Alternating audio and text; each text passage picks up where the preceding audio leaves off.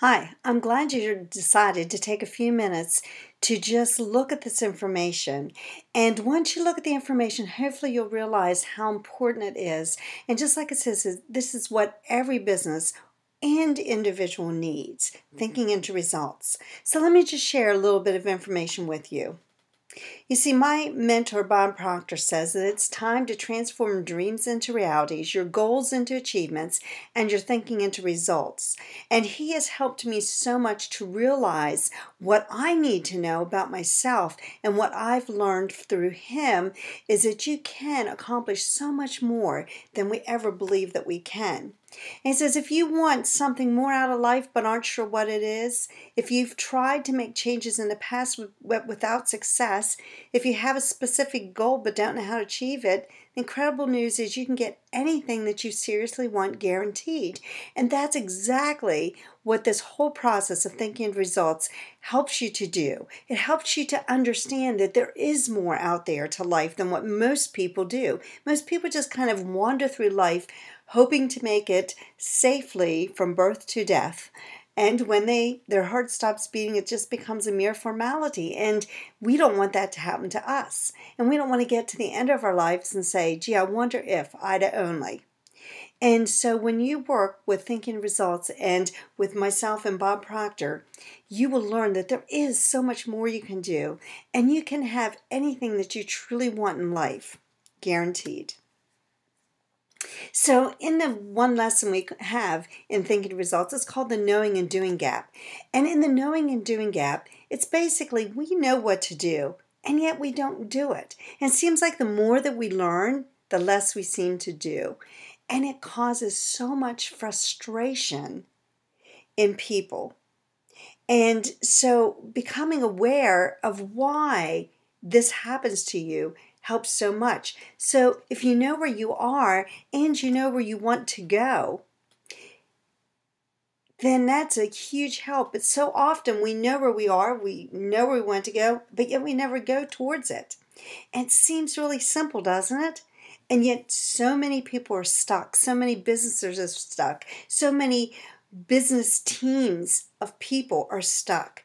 And when that happens, it's all because of the paradigms that we hold in our subconscious mind. You see, if we look at the paradigms are mental programs that have almost exclusive control over our habitual behavior. And almost everything we do in life is habitual. And if we don't know why we're doing things and we just do them automatically, it creates enormous frustration for us. So I want you to meet my friend, the stick figure. And this is something that Bob Proctor uses in every program that he ever does. And you know, it may seem very simple to you. And the first time I saw it, I thought, are you kidding me? This is what you're showing me?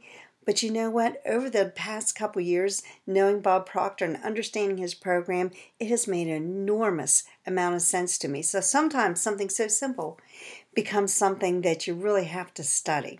But if you just think for a moment, our mind is in every part of our body. It's not just our brain like most people think. The mind is in every cell of us. So I want you to just imagine with yourself, just to make it simple, that this top circle is your head and is divided in two parts, the conscious and the subconscious, and the bottom part is the body. Now, like I said, this is not the way the mind is, but we need something to think about because we think in pictures. And so this gives us a picture of the mind. And what I want you to realize is that we live from our senses. So we have all our five senses pulling in information into our conscious mind. And our conscious mind has the ability to accept it or reject those thoughts. But the subconscious mind only accepts. It does not have the ability to reject. So whatever you fill your conscious mind with seeps into your subconscious mind. But we also have these 6 intellectual faculties that don't get nearly enough work. Our imagination, the most powerful faculty we have, and yet so few people use their imagination in the right way. our intuition. You see, we're vibrating at a massive speed, and so we pick up on other people's vibration, and they pick up on ours. That's how you know if somebody's feeling good or bad. You can sense that, or if they have a good or bad attitude. You sense it through your intuitive factors. Our memory. Some people say they don't have a good memory. Well, they just haven't exercised it properly. Our perception, looking at ideas from different points of view, can make an enormous difference in how we relate to people and how our work team functions. Reasoning, are we really having good reasons for the beliefs that we have, or are they irrational? And the will, your ability to hold an idea in your mind so that you achieve what you want. Now, let me just show you something really quick here. You see, when we get an idea, that idea comes from all around us. We're always getting ideas. A lot of people reject those ideas, but there are ideas coming all the time. And your conscious mind can originate that, it can accept it, it can reject an idea. And that's where all the thinking is taking place. That's where the education is taking place. It's in our conscious mind. So we get this idea. And we had these paradigms. Well, the paradigms are stored in the subconscious mind. So that idea rushes into your mind. It hits your paradigm. Now, if it is in total contrast to the paradigm, in total conflict, even though it might be exactly what you want to do, if it's not part of your paradigm, what a person will do, their body goes into action, but not really, because nothing happens, and they stay completely stuck because that idea is in conflict with what they know about themselves. In this slide, I want you to realize we have the same thing, but you see that one paradigm is pink? Because now we've changed our thinking. We've changed that paradigm. So again, conscious mind originates, accepts, or rejects. That's where the thinking takes place. The subconscious mind can only accept. It doesn't distinguish between real and imagined, which is the beauty of the subconscious mind. You can fill it with the idea of what you want, and if you do that enough and you hold it in your mind enough, you can accomplish whatever it is you want. So here we have this idea again, and that idea you're thinking about, it's coming into shape, it hits your new paradigm, and because you changed your paradigm, the action that your body goes into now gives you the results that you want.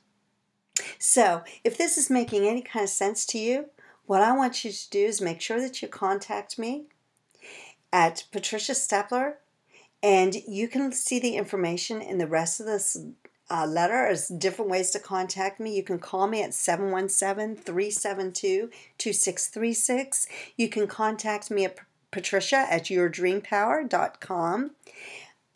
And we can set up a time where I can come over and talk to you to see exactly where you're stuck. And that's all I want to do. There's no strings attached. Just let's have a conversation. We can do it over the phone. We can do it in person. But let's just have that conversation of where you may be stuck and where your team may be stuck or your business may be stuck. And once we start to address that, then you can decide, hey, is thinking results what you need for your business and for yourself? And that'll be a decision you'll have to make. So thank you for taking the time out of your very busy day to watch this video and to learn more about paradigms and how your thinking can keep you stuck.